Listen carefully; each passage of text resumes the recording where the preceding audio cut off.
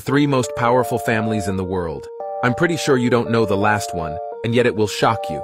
Number 3, and surely the best known, the Rothschild family.